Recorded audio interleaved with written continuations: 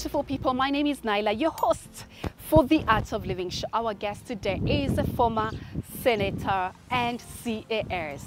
He is also a distinguished figure in our government, a dedicated advocate for transparency and communication. Currently, he serves as government spokesperson. He is none other than Honorable Dr. Isaac Mwaura.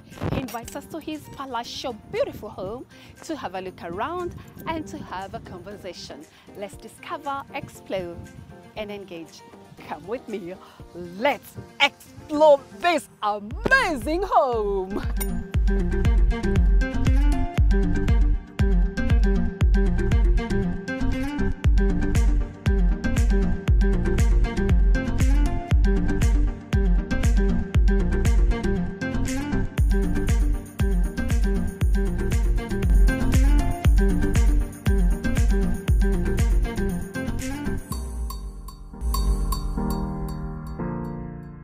Modongo Eroiro. Hey, Ukumambo, London. Karibu, karibu. Asante, how are you? Very fine.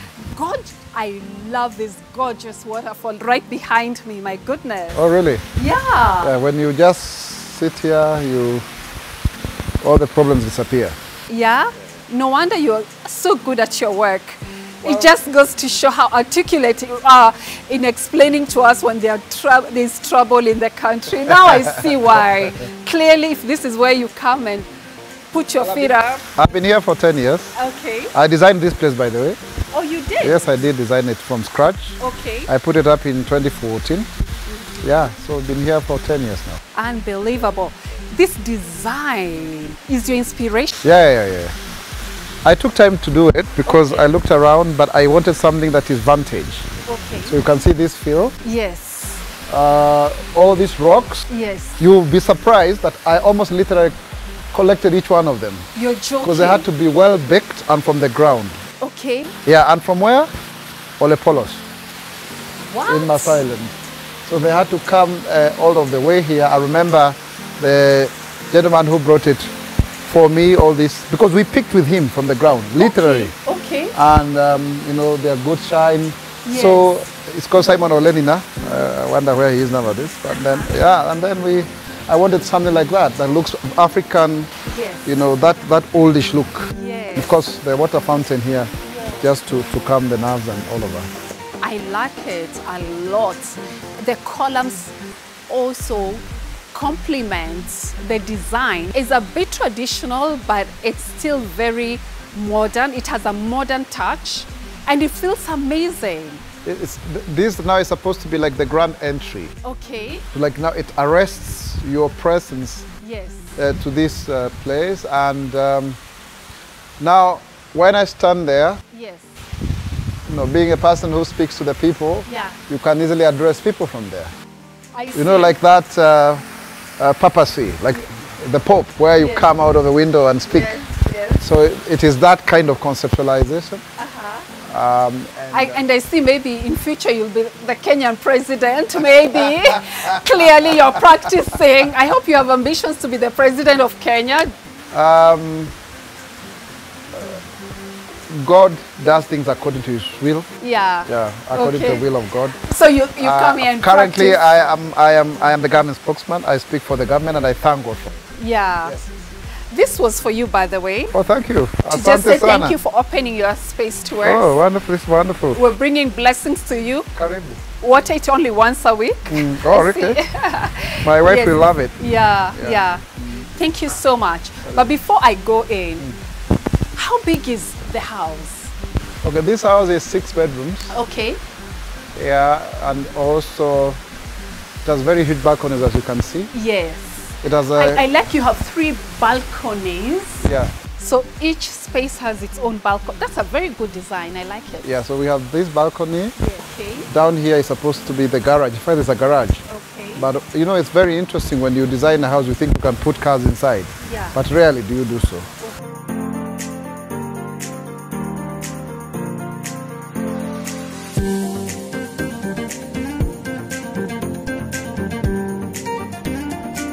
Karibu sana. Thank you.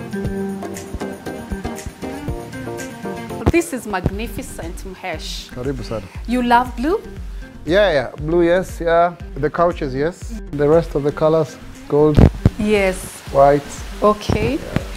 These colors that you picked or your wife picked? We have common color of yellow. I think you can Okay. also see a lot of yellow. Yes. So that now tails into gold. Yes. And also blue Yes. and purple. Yeah. They are even our wedding color. I like the fact that the gypsum as well has the yellow accent around and it looks beautiful. Talk to me about the lighting. I see lots of different chandeliers and light fixtures in your space. Yeah, so yes, so I got this one, all of them again from China. Okay. In Guangzhou, you know, so that it looks very elegant. Even this one had to be specially made, bigger, 1 meter full, yes. Okay. So that then it actually becomes the centerpiece up Okay. here. Okay. So that then it actually illuminates around that, but also now the downlighters and the other side kind of lights. Yes. So that then it makes the place look cool, not too bright also, Yes. but it looks very, very, very beautiful. It has that golden, you know, shine or kind of light. Yes, yeah. yes, yes. And I like the stone wall on this side. Yes, yes, yes. It makes the space a bit more subtle because you have bright pop colors like the blue. Yes. But the stone wall and the wallpaper, perfect background for you to be able to play around with all these amazing portrait pictures Yeah, so you and see accessories. You see that one? Compare now with the outside. Yes. So you can see that old rugged theme, and also these bare stones here. See, these are yellow stones, grey stones, and of course now the wallpaper. So is that so that you feel like you are seeing stone as it is, huh? Yeah. Yeah, bare as it is. So it's a whole issue, Yeah. and also it speaks also to this fireplace and the bricks. Of course, it's just cosmetic. Yeah. It doesn't get used for it. Yeah. Okay. So it's that feel of oldish kind of, you know, rugged advantage. Yes. Yeah. Question, what kind of upbringing did you have? My first 14 years, I grew up there. I went to school in Thika. So I struggled between that and modernity because the school that I went to was a special school. It was having all the nice utilities. So if you are using a pit latrine at home, you go to school, you're using a flash toilet. Excuse me, so yeah, you yeah, went to a posh school. By Group of schools. Actually, when I look at it back in time, it's a special school, but it had more privileges than you would imagine. Okay. Yeah, so I think, yeah, it looks special, you know what I mean, special. Yes. But comparing to the primary schools that I have seen around now as an adult, we were way much ahead. And I'm not bragging. Yeah, it was. You're just saying. I mean, it gave us class. Yeah, we knew how to use, you know, these things, you know. Yeah. So and you would have 3 meals a day, and very. It was nice. Yeah. No, of course, we would get some niceties from those who would come and see around. Yeah. And see around. Yeah. You went to a special school because of your albinism. Yes. How was your childhood like? How different did you feel from the rest of the kids? And how has it affected the person that you are today? You know, I was thinking about this this morning, and I'm very proud of the fact that today we can comfortably talk about albinism. Yeah. But when I was growing up, it was a taboo subject. I didn't even know the name myself. Yes. I mean, I was born in 1982, Yeah. so it's 2 months I will be 42. Yeah. And yeah, I mean, my father took off and said that they couldn't get a child like me in their family, a child who looks like a pig. Wow. There's even some worse things that my mother was told, so it was really hard for her. But we thank God that I came out fine. I mean, I had to go to a special school, a boarding primary special school at the age of 4.5 years. That's torture. But then I found myself there. That's when I found my national ethos. I found Kenyans from all over the country, and also learned Kiswahili without, I don't even know how I did it. And I changed my life. I mean, I can really credit that to be very transformational. And that's also where I started being a leader, you know, at that level, because I became a class monitor when I was still in kindergarten. What? So yeah, so I think two things. I was cushioned from the fact that then I had more children who looked like me, because my mom had a first cousin who was a teacher there. That's how I got the referral to go back there. And I'm very happy for that auntie of mine, because then it changed my whole life, you know, yeah. One of my greatest achievements that I've done for the last 18 years or so is to change the narrative of persons with albinism, for example, and also fighting for the cause of persons with disabilities in general. And so you don't have to worry so much because you have people who look like you now, who are in high places, and so therefore even you can do much better than all of us. So kindly do not feel dejected. I know there will always be that moment where you're made to feel less of an individual. Keep on fighting and never give it up. It's a long and arduous struggle. And as Robert Frost said, the road was taken. Keep on charting your own pathways and do not be confined to the excellencies of others, so that then it's only that which you can achieve. You heard that, guys. You're fortunate. You have a representative who's doing so well for himself, and he's an example of his achievement. He's opened his space to you so that he can inspire you to get to where he is and even go to higher levels than him. Mhesh, building in Kenya is not cheap.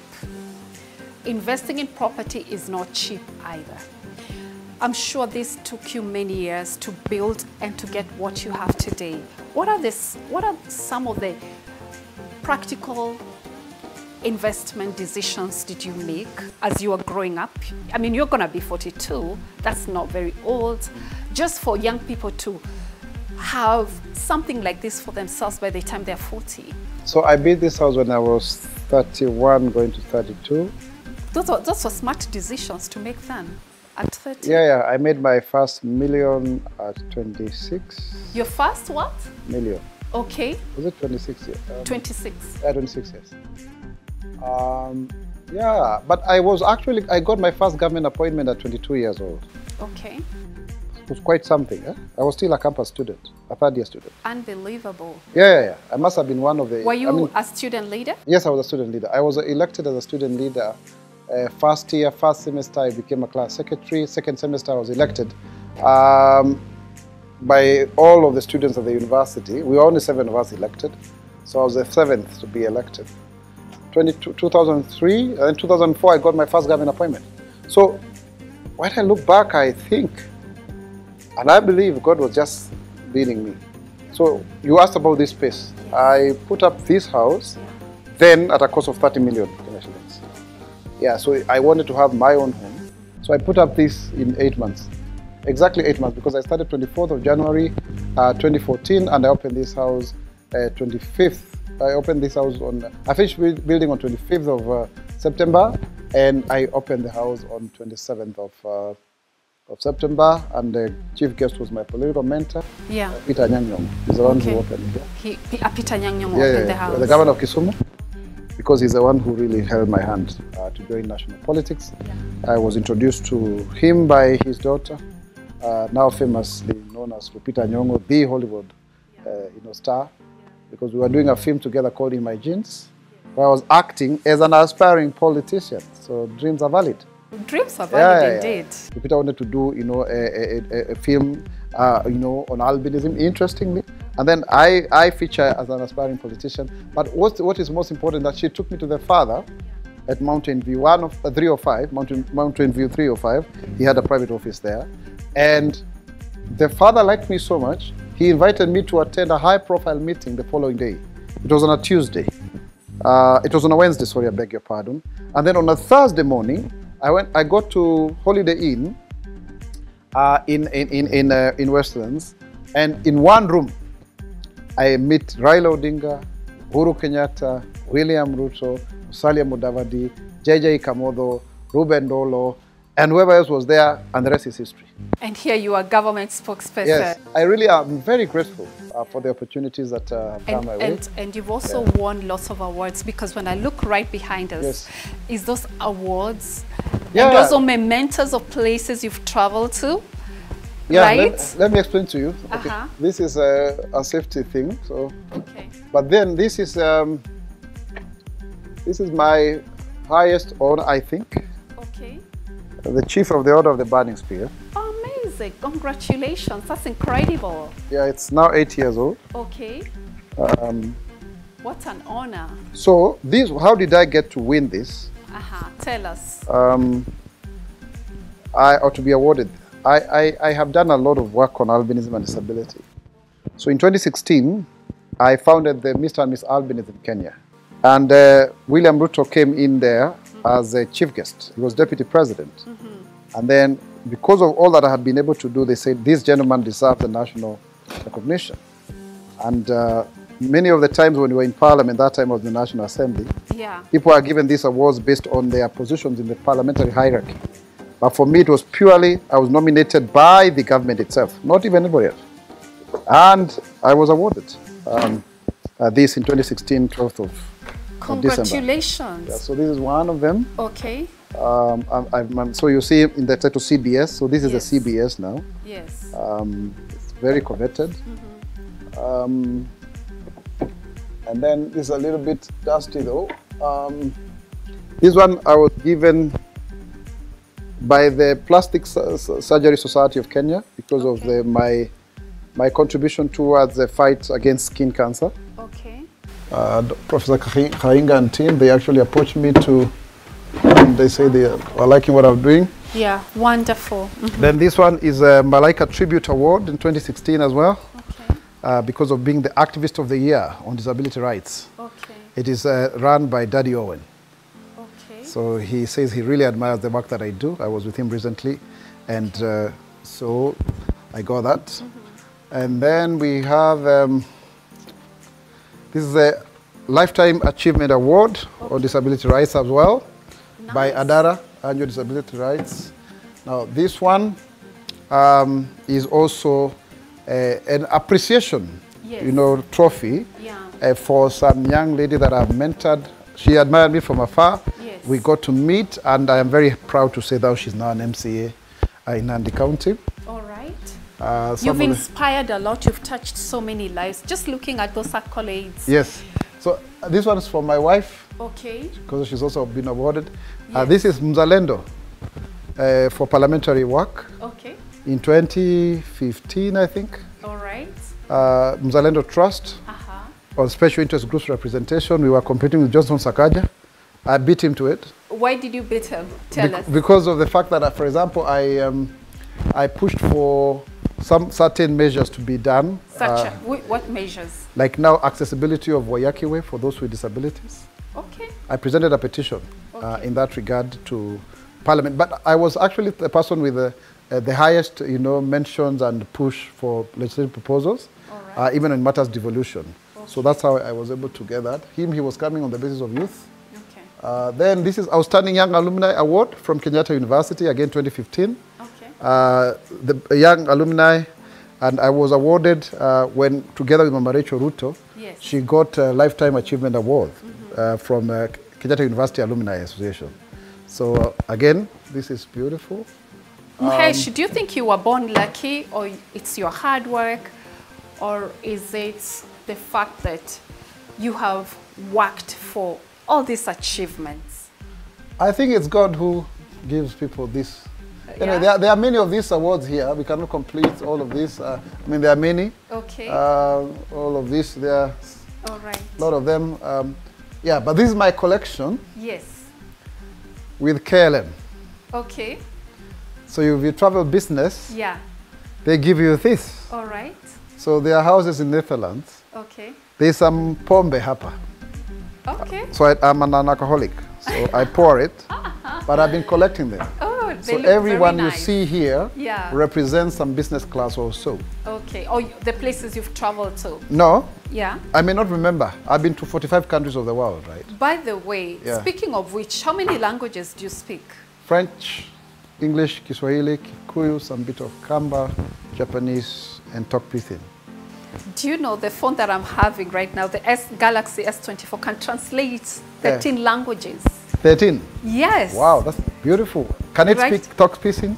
Sorry? Tok Pisin is a pidgin language. It's a pidgin? No, I don't think it does. In Papua New Guinea, I used to work there in 2008. So all of this then now represents a good number of times that I've traveled, but not every. Not every. But you said you've been to how many countries? 45. And this is what you collect when you travel? There was a time I would travel, like in 2018, I was in 20 countries in 1 year. 20. In 2019, I was in 16 countries in 1 year. Some of them are repeat. Yeah. But yes, I have also lived in the UK, I've lived in South Africa, I've lived in Papua New Guinea, so I've lived in 4 countries. Is this also, talking about your space, did you get inspiration from the places that you've traveled and stayed? It's subconscious. Ceiling, the windows, the huge windows. They're like these windows. The inspiration is like when you're in a hotel room kind of thing, that you can open. So I wanted them to be like the way you pull, like that gazebo, those doors, they're casement. But then, of course, because of security issues, then you can't just have those ones. But that was my idea. In fact, I left it all like this. But then I was advised by whoever that I should put these kind of things. They don't like these ones because there are too many. I wish there was more light. You get? Yeah, because then, but you see now security. Sometimes we cage ourselves. We put these metallic things that then grids and whatever. But it would be good that you have more and more light. But then, of course, there's this canopy of the balcony that then, of course, you require. Yes. The windows are beautiful design. That one I credit to my wife. You what? You credit your wife? Yes, this white thing kind of thing is her idea, yes.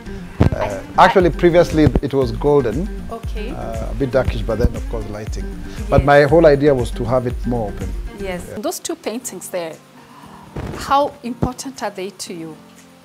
Well,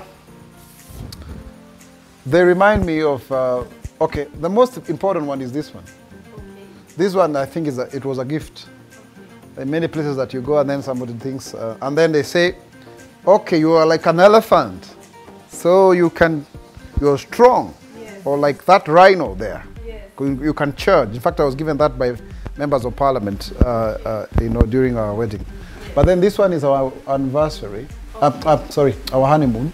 Yes. In the island of Bali in Indonesia. Wow. So they did that for us, I think. Who did that for you? It's beautiful, I love it. Yeah, so I think they did it there. I think, yeah. So it reminds us of our honeymoon. Yeah. Lovely, honeymoon. Lovely.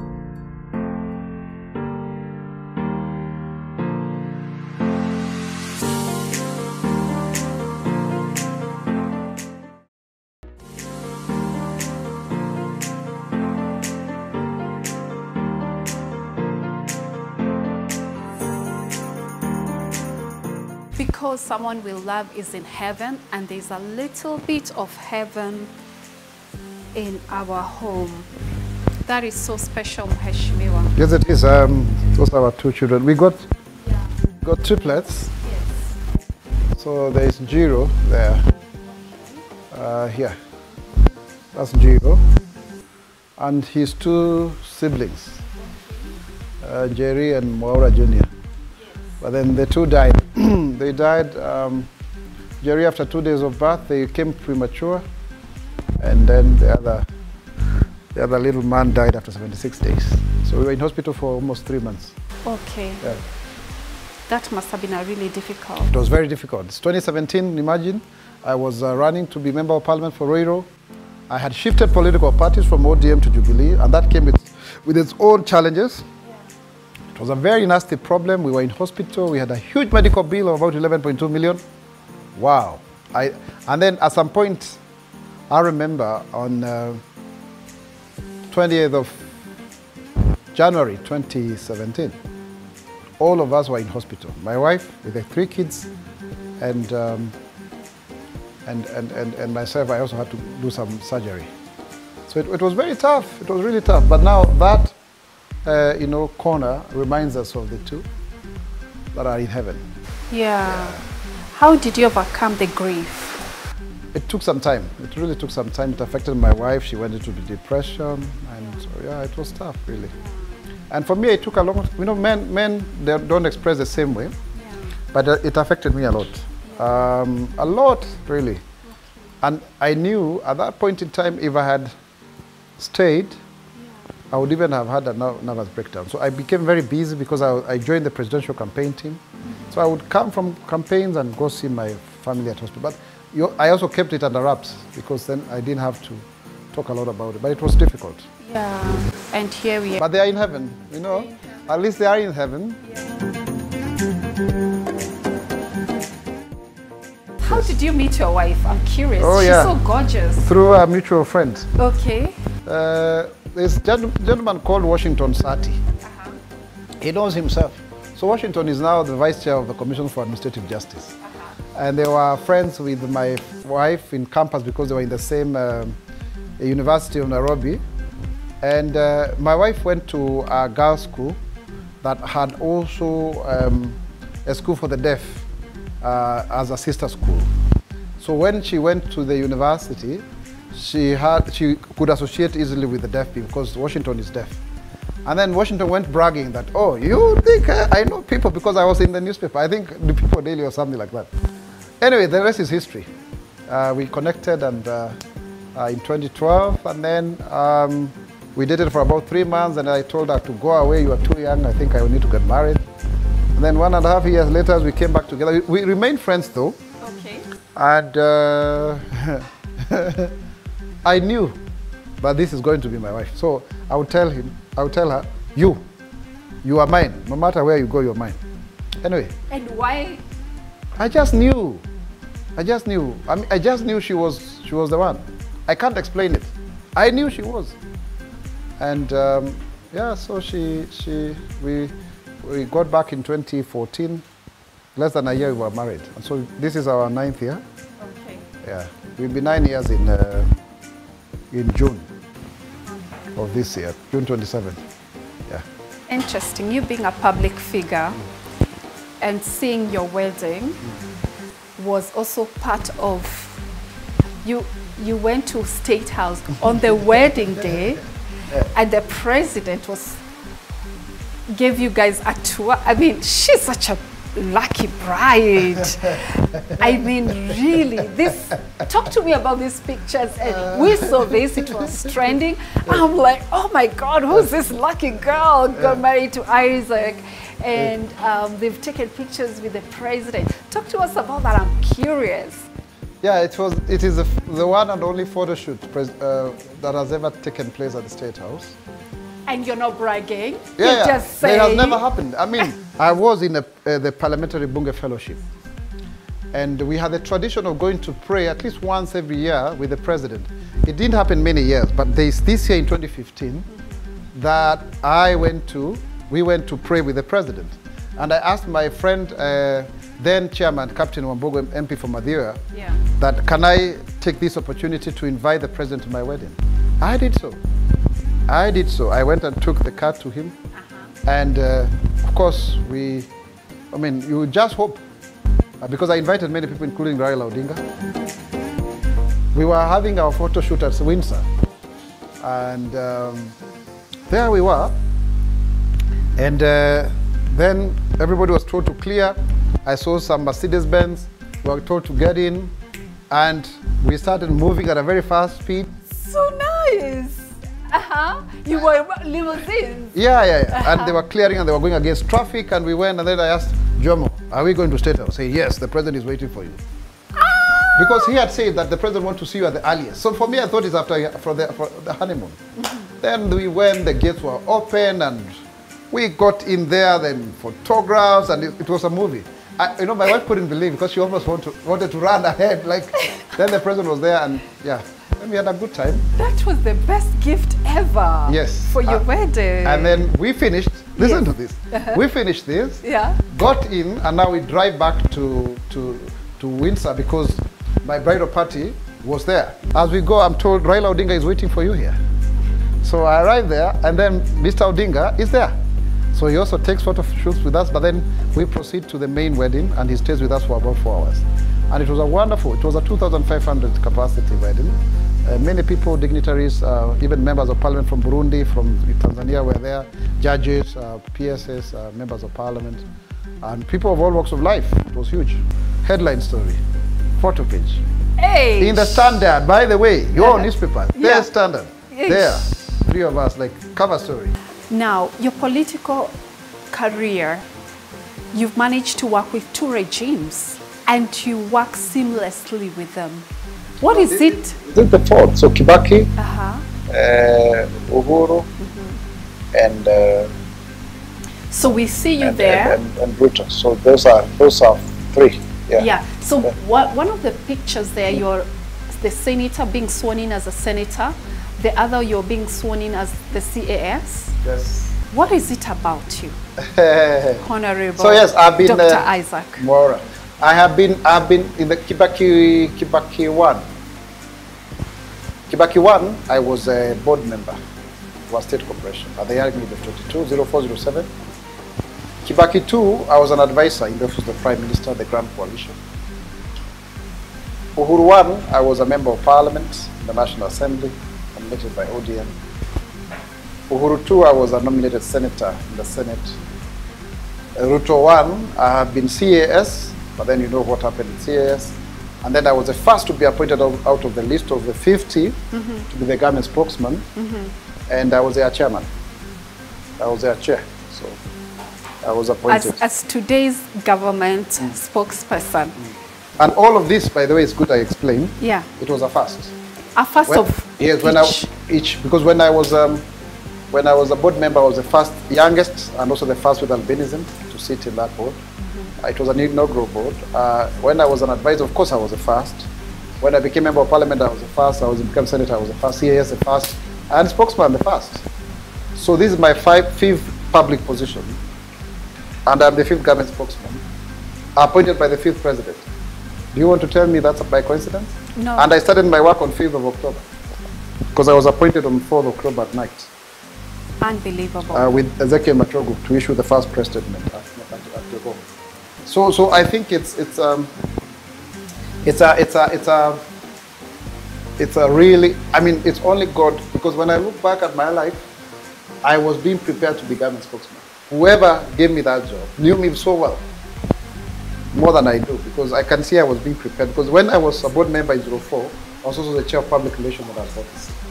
When I got my first job, real job as a programs officer, I was also dabbling as a PR officer. Again, when I was doing all these other things, I was doing international NGOs and whatever. I was even an editor, advocacy manager, whatever you call it, and all of those. So you can see a very clear pathway. And even going to Kenya Institute of Management to do diploma in PR.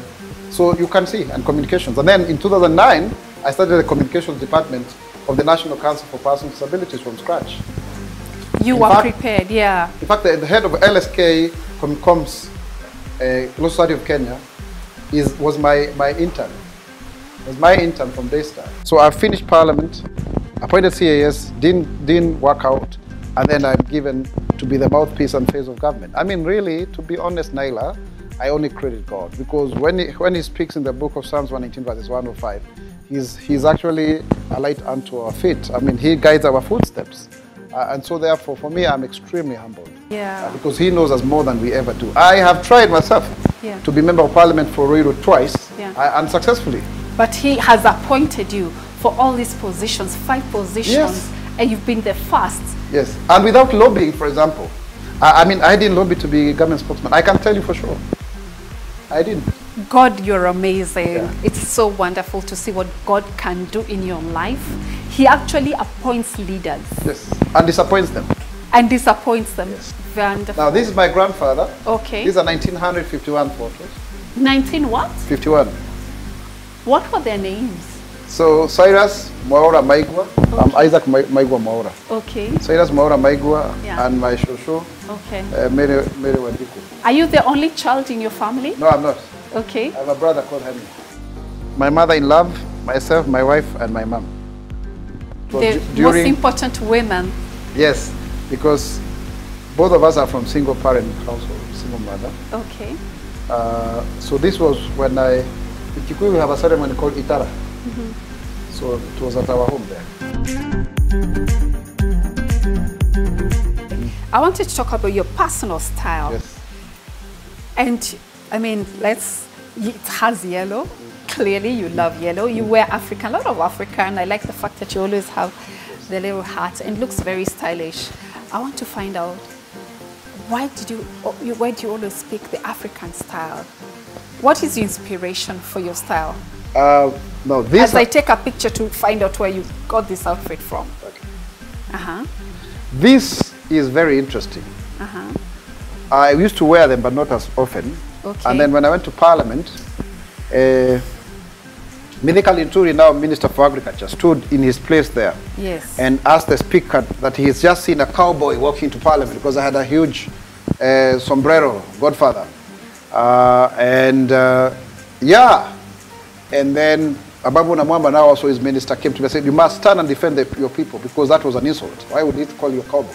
Became a huge story, by the way. But anyway, we talked with Alice Wahome, again another minister. He said, Mwaura, wear these small ones, they'll make you look better. So I started wearing them more frequently. It's become my insignia. Yeah. My signature, and also it's been copied. By the way, let me tell you, that is where Didmas Barasa got the idea, but he made his red. This gentleman called Moroto, and also Kaduri Murungi. Okay. There are quite a number of people who picked up, and also the member of parliament for Ebuye. All of them and others. So do you know what this is called? This one? Yes. Do you know what the Google is saying? The my Samsung. What is it saying? S24 is Galaxy is saying it's calling it Ankara Dashikisen. Yes, that's wonderful. This is from Abidjan. Okay. So it's called a Dashikisen. Yeah. Ankara Dashikisen. So next time, yes, you remember to tell people this is just, you know, where did you get this from? Yes. Dashikisen. Yes. And this one is from Nigeria. Okay. So yeah, so I love this because it asserts my Africanness. And yes. it's easy to wear. Yeah. You know, part of it is also psychological in a way because when you are born black with a white skin. Yeah. Yeah. And people can speak Kikuyu and think I cannot understand. You know, there is a lot of ignorance. Yes. It has gone down now because I'm more often people can see me. But when I was growing up, people would even sengenya me in Kikuyu there. Then when I talk, they say, "Sio wewe tukua tunaongea kukuhusu," but of course it was me. So for me, this is my way of asserting myself. Okay. And to show, and I love Africanism. I'm a true African, and it's also easy to wear. Yes. And also, I would, if not this, you would see me in a suit with a bow tie and a corsage and. You know, the handkerchief on the side and all of that. Yes, smartly dressed. I love being smart. It's something that I picked when I was young because my mother, Grace Njeri, always wanted my brother and I to be very well dressed. Okay. So I love it, and everybody has their styles. I mean, like even when I was campaigning for Roiro, you know, my opponents would say, "Hatutaki stories za vitenge." But here you are looking amazing. Yes, yes.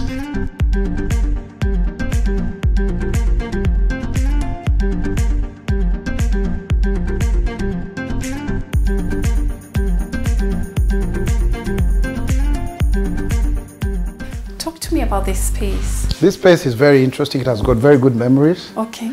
When my wife was expecting our triplets, she used to spend a lot of time here. Okay. That's the most memorable thing that I remember that I associate this room with.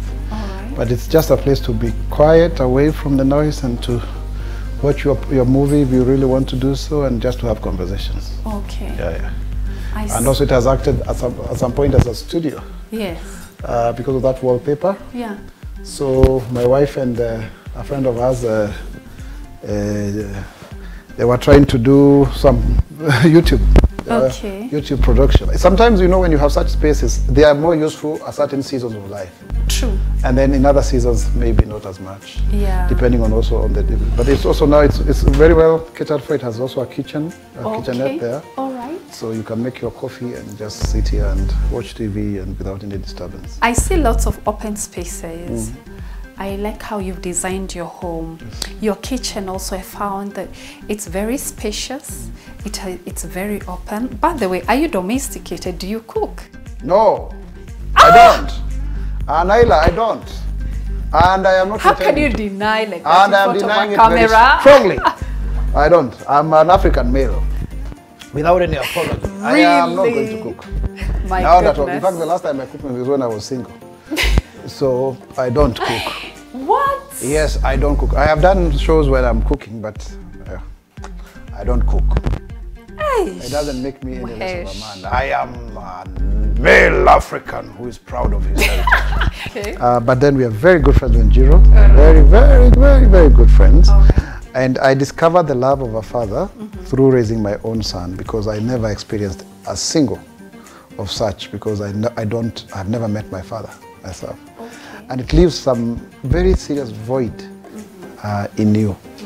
And this idea of people trying to imagine that you don't need to know your father is wrong. It's really wrong. And men out there who just sire children and go away, you are destroying a whole generation of people, because there's some incompleteness that comes with it. And I speak this very volubly. That is why we are having masculinity deficit. So here I am. I have got to be a good husband, at the same time to be a father to a boy. You get it? But we are recreating that malehood, because you can also look around. I mean, you know what it is to be a man. Yeah. Some of it is imagined, but it's also good because you also can go for courses like a very good one I have done, which is called Man Enough. But that void of fatherhood is very, very strong. Have you looked for your dad? Yes, I have done so, but I no longer do, because I realized that even when I pesque, I keep on asking my mother about that question. I'm trying to fight the victim.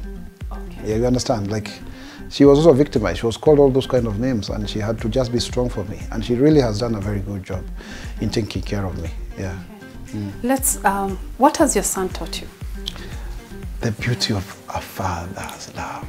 I like that. It's amazing. Can I tell you? What I didn't experience, now I'm experiencing it. It's genuine. For example, the other day he was telling me, I want you to be taking me to school on Mondays, because when mommy texts me, I'm late for scout. So, Mweshmi, how do you balance being a father, being a husband, being the government spokesperson, and where do you get your serenity? I wake up many times every morning at 3 a.m. to pray. Okay. It's a beautiful time to pray. Okay. Between 3 to 5 a.m. it's wonderful. And it has really strengthened my relationship with God, and I must tell many Kenyans to know that we pray. So that, and also exercising. Okay. Very important, because this work is very arduous. Sometimes I will be even up to the office there was a time I actually left at about 1 a.m. By the way, being in the executive, if anybody was to tell you, all of my colleagues who are within Parliament now that are ministers or PSs, they'll tell you, being in Parliament is a joke. When you're in the executive, it's extremely, extremely demanding. Yeah. Now you're the government spokesperson. Yes. Tuambie too, as I'm wrapping up this interview, I can be here all day because your story is amazing. We've enjoyed your inspiration stories, your family life. You truly have touched some of us in a big way, because we want to be like you. Tuambie tu maisha itakuwa easier. You know, we've been in one sentence, look into the camera and tell Art of Living viewers, as a government spokesperson, wewe kama government spokesperson, tuambie maisha, the money is coming back, the dollar is coming down. The government is speaking, and I want to tell you without a doubt that we are headed for greater things. Already you can see the Kenyan shilling has gained by 20 bob. You can see our Eurobond has been oversubscribed. That means we are able to manage our public debt. The cost of unga has reduced to 114 shillings. There is one brand called dollar that is going for that. If you look at even fuel prices have also reduced. We've also seen even the issue of electricity. There's some minimal reduction. Things can only get better. We can only have been worse because of the post-COVID shocks, the post-election shocks, and over borrowing. But now we are trying to stabilize by having clear austerity measures and having new revenue streams, and the economy is actually rising from the bottom up. Be strong. We are going to make it. And by 2027, you will see the difference that is going to happen. In 10 years' time, we can only be second to South Africa. Thank you. That was incredible. Mheshimiwa Muthogo Wairiru has promised us by 2027, our economy will be second to South Africa. Plus, by the way, go check whether the maize flour is 114. What an inspirational story. Thank you, Mheshimiwa, for having us. His home is magnificent. His story is inspiring. I've enjoyed myself, and he's so clever and stylish. Thank you for watching. Keep it here every Thursday at 8 p.m. I've been your host, Naila, and don't forget to follow the government spokesperson. What's your handle again? Spokesperson GOK. Spokesperson GOK at Mwaura Isaac 1. Follow at the only one. That was so cool, so amazing, so inspiring. You can do this. Thank you for watching. I've been your host, Naila.